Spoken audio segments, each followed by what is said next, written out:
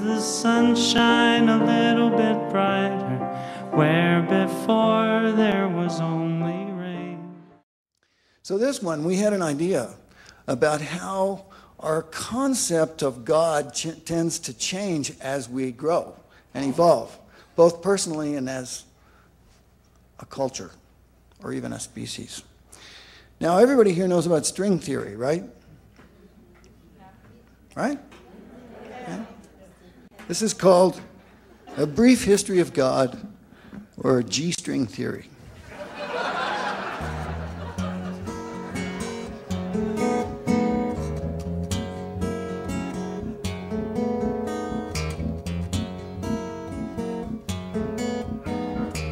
In the beginning, there was lots of competition, goddesses and gods of every disposition, merciful, mean, laid back and hyper, and little baby gods that flew around in diapers. Animals, pranksters, destroyers, creators, flute players, lute players, nymphs and satyrs. So many gods, it was hard to keep them sorted. God had multiple personality disorder.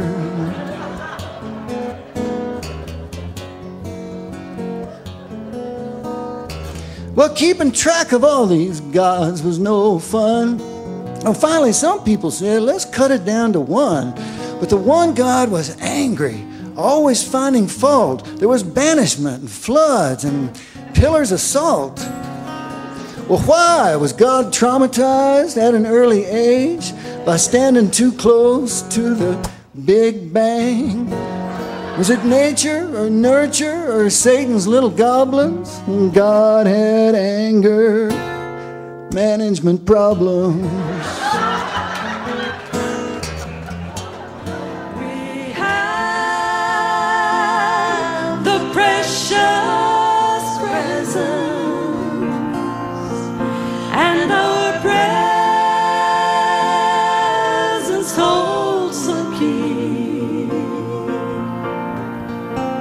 to a world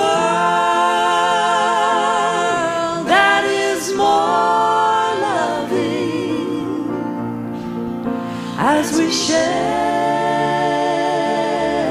the dream of peace. New Thought music is, I'm really passionate about New Thought music.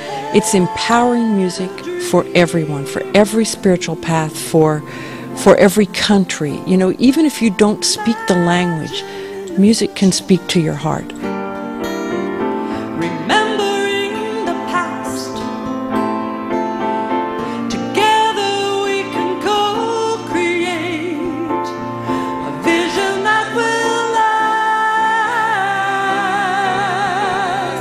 last. So my dream would be for there to be a burst, just a burst of this New Thought, empowering, fabulous music that you listen to in your congregations or on Sunday morning. Presence holds the key to a world that is more loving as we share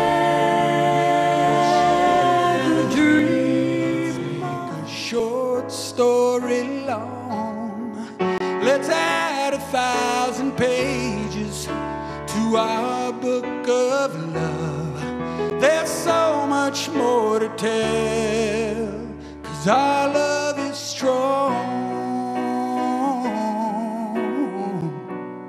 Let's make a short story long.